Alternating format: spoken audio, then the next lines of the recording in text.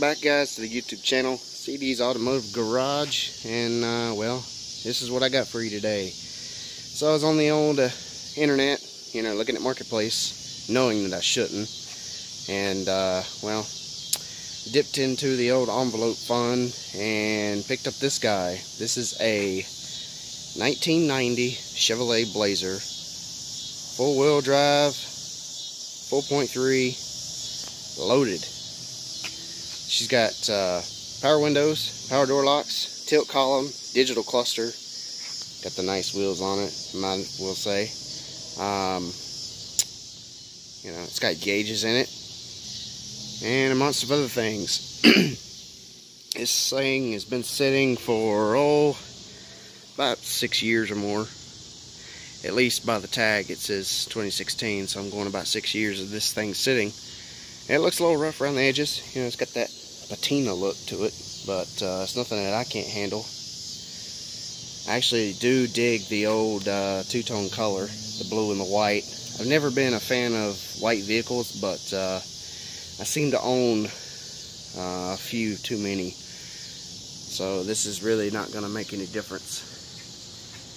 And the roof and the hood is pretty much the only rust on the body itself. The frame is a little rusty underneath, but it's more like surface rust. It's nothing really bad. Actually, the camera will focus. That's pretty much the worst of it. And it's back here at the back. I see a lot of dirt and rocks and things up in here, so that could be why. It could have lived on a dirt road for all I know. But other than that, man, this thing looks good. It looks really good for its age. I've seen a lot worse. And I have video a little bit of the vehicle before, or actually right when I picked it up. And I will include that video in just a second. But for the most part, I mean, this thing's gonna clean up nice, really nice. You can see where I kind of went crazy. I had to do something to kind of see, but you can see the paint difference. Look at that. Oh my God, that blue color. And it does have metallic in it. It's like a baby blue color. But the plans for this, I don't really know. I've been trying to find a 4.3. I had a 4.3 truck, and I got rid of it. That was a big mistake. But here I got another one, and this one's four-wheel drive, and it's a Blazer. So never had a two-door. I've had a four-door before, but it was actually a later model, round body, and I don't really like those. I like the 82 to 93 front end and rear end look. I don't like the others. But anyway, I will actually include that video right here. Just a fair warning, there is no sound. I didn't really talk into the video, so if you're wondering why you can't hear anything or what is going on, I just pretty much recorded of where the vehicle is actually sitting for so long.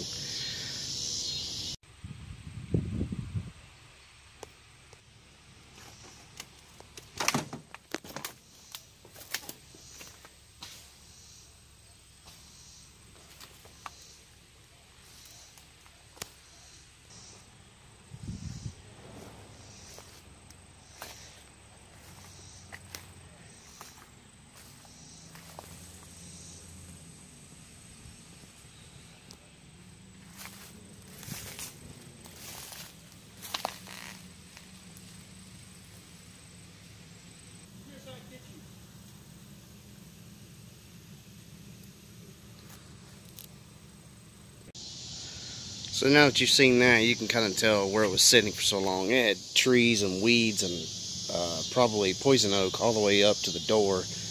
And some of it was even as close as tall as I was. It's pretty crazy, but I know the old tires are dated like, well, they're 235, 75, 15. Where is the date on these? Looks like 46th week of 05. Right there is the date on them. So that's pretty freaking old. Even if it was still on the road in 2016, that's really odd that from 05 to 2010, that's 5 years, and then to 16, that's That's 16 years. No.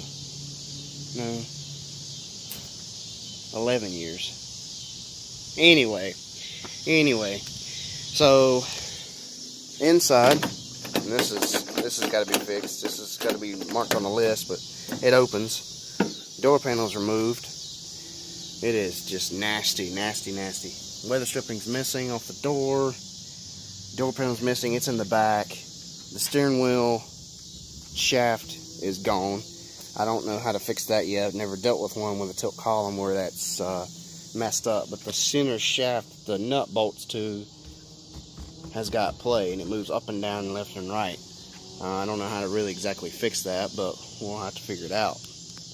Now, the steering wheel I got is out of my parts stash. I went ahead and threw that in here. I got me another air cleaner because the one that's on it's all crusty. I'm going to sand this down and paint it, make it look good.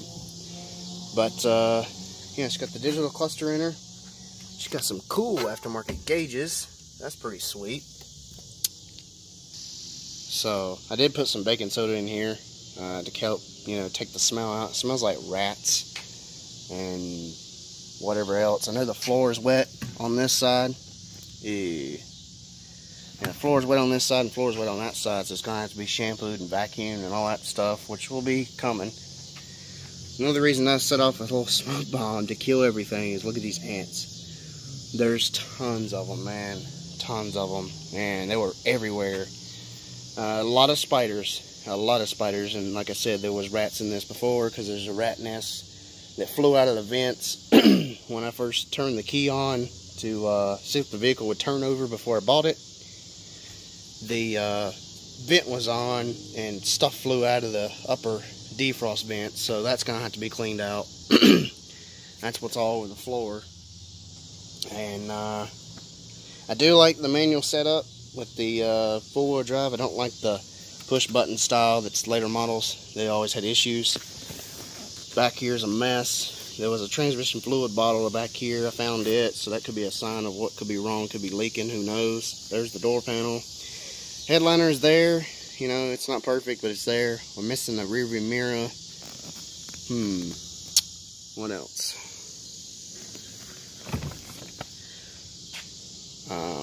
Oh, by the way, I did find out why it has gauges. Whenever the day that I was picking this up and bringing it home, when I turned the switch on, nothing lit up except for the brake light, check engine light, and seatbelt light, and speedometer and mileage. And she's got 216,000 miles on it. But nothing else lit up. Gas gauge, temperature, oil pressure, battery voltage, nothing like that. So I'm guessing that's why it's put in the floor, because he couldn't figure out what was wrong with it or fix it. Yeah. I did notice this. That's not good. I don't have keys. I don't know how I'm going to get into the gas tank. That's going to be lovely. And then this side looks pretty good. It's actually really decent. This will clean up nice. We'll shampoo it and clean everything that could be in this out. Rat pee, whatever. Oh my gosh. Still got the owner's manual. Looks like there's the piece of the battery.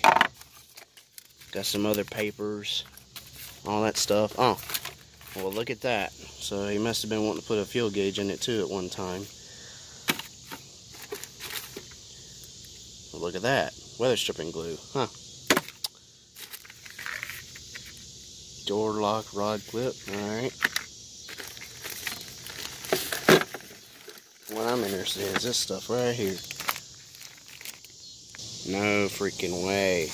Look what I found. The original window sticker when it was sold off of the lot of the dealership.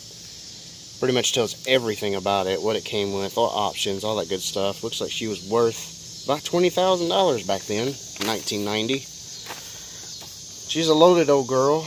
Got all the options, as you can tell. So, yeah, it's pretty neat. Go over it, and you can pause it and look at it for yourself so you can check it out.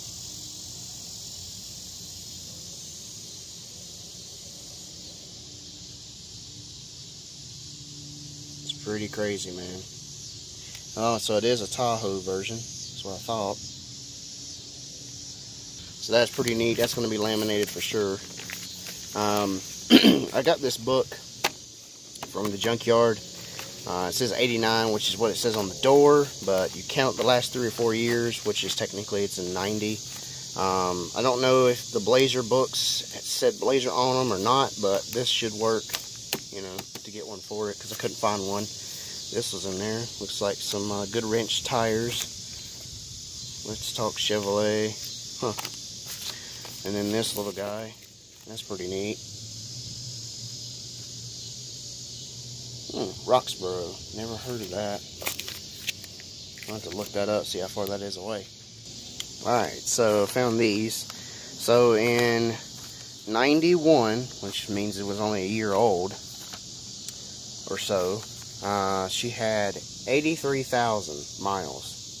Then in 95, 7/12/95, from 10/1/91, it went from 83,000 to 88,000. So he really didn't drive it much. That's in 4 years, and he put that many miles on it. That's crazy. Boy, it needs another air freshener. And I'll say I'll never probably use a smoke bomb again. Those things, it stinks when you use them. You're supposed to air it out. I've had the windows down. The windows do work. I've had the windows down for a few days, and that smell's still not out of here. But it wasn't but just a little can to kill everything that was in here. And a fuel sending unit. I don't know if that's a good sign or what, but I don't think that goes to this. But anyway, what else? It does come with a radio. That's pretty sweet. Looks like brand new, actually. Yeah, that's like brand new. The notches are still in the volume knob, so I don't think that's ever been used. Too bad it don't have the wiring harness adapter, because you got to swap that over when you change these. So I'm assuming the radio doesn't work either. Huh. So they've been trying to put AC in it. Oh, that's a good sign. Maybe the AC works. Awesome luxury to have if it does, because it is way too freaking hot without it. Door's shut good. So I got a battery in it. I got a guy down here that I can get used batteries from for like 40 bucks. So I put one of those in here. And I went ahead and changed the oil in it. So it's got a Wix filter on it now. It's got 10W30 oil in it. And some, just about a half a bottle of Lucas. Just because of age, mileage, sitting. None of that does good with it. And I've already ran the vehicle, but I've only ran it off a bottle. It won't run, the fuel pump's dead, so the next video will be coming. We'll be putting the fuel pump in this thing, see if we can get it to run and maybe drive. We'll see. I will conclude that video right in here, so you can check that out. The video quality is not that the best, but it does show you that it runs. So, show you that. Alright, take two. Having some camera issues and tripod issues. But anyway, get back into this. It's getting dark.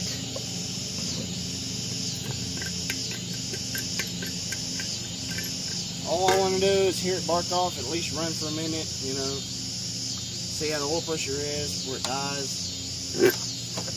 All that good stuff.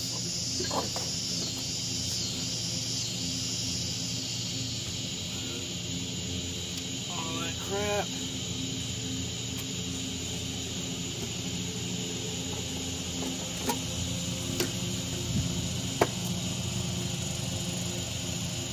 Really and truly needs to be cleaned off, but you know, it'll work. I got some mix here, some it's 50/50 for like weed eaters and such like that. To squirt into a water bottle with a hole in the middle, put it down its throat, fire it off.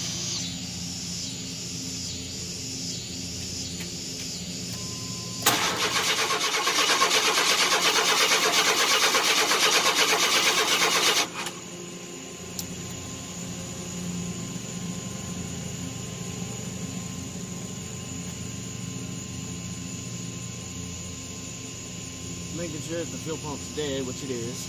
Injectors are not doing anything.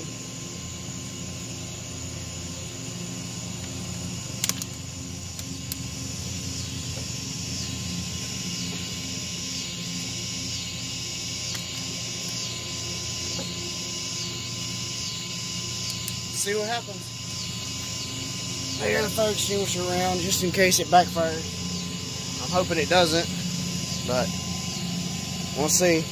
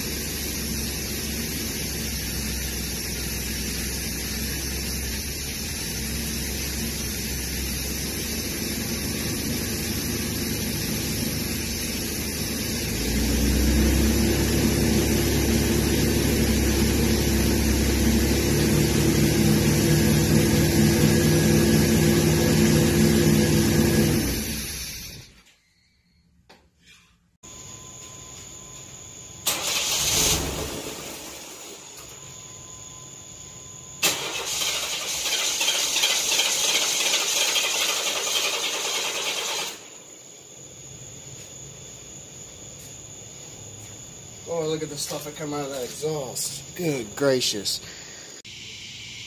So as you can tell, it kind of ran pretty good for what it did. Oil pressure wasn't that bad. It actually has somewhere around right at 40 psi. So, and the oil was definitely black. It needed to be changed. Nasty. Coolant level, it was full and it was green. I've noticed the guy that had this originally must have put some money into this, trying to fix it up until the fuel pump went, is what I'm assuming, because it had a brand new battery at one time. It was dated. I got it sitting in the floor in the back. Radiator is brand new. Coolant temperature sensor is brand new right here on the intake. The thermostat housing gasket's new, so it must have a new thermostat. The gauges look new. I added that chrome oil filter cap. That's pretty cool. What else? The power steering high pressure hose is new. The starter is actually brand new too as well. So that saves me a big headache because these are a pain in the butt to replace after full wheel drive. There's not much room under there at all. Alright, the battery's hooked up. As you can tell, the door's open and there's no lights. There's no floor lights, there's no dash lights, no interior lights at all, unless you do this.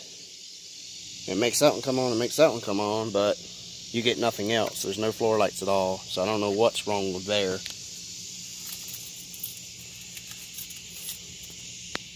Another thing too is when I first got this, was bringing it home, the steering wheel nut was missing. The steering wheel was all over the place. It was loose, it was coming off, falling off. The ignition lock cylinder switch, this part right here that your key goes into, that was completely gone. You had to take pliers to turn it. So I went to the junkyard, already made a junkyard run for this thing, and got one of those to put in here with a key, because I have no keys for this at all. So I can't lock the doors or anything like that until I get keys made. Either that or actual new lock cylinders for the doors.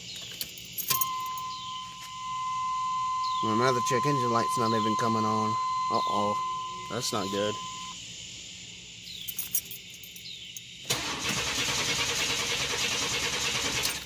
You can see it doesn't run without the fuel pump. Fuel pump's definitely dead.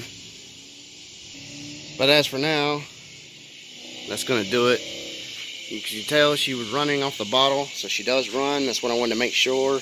I don't know anything about the transmission just yet, so Transmission could be toast, for all I know. It does have a clean title, so there will be definitely, most definitely, more content coming on this Blazer. You got to stay tuned for that. Make sure you have the notification bell on, so when I upload, you get the notification for it, guys, because you're missing out on the good content, I'm telling you. So if you like this video, give it a thumbs up, and as always, hit that subscribe button. What are you waiting for? And comment below what you think, or what else you might want to see, or content. Thanks for watching. I will catch you in the next one. Subscribe, like, share, and follow. Thanks, guys. Because if it wasn't for you, I would not be doing this type of crazy stuff without you. Thanks. I'll catch you in the next one. Stay tuned.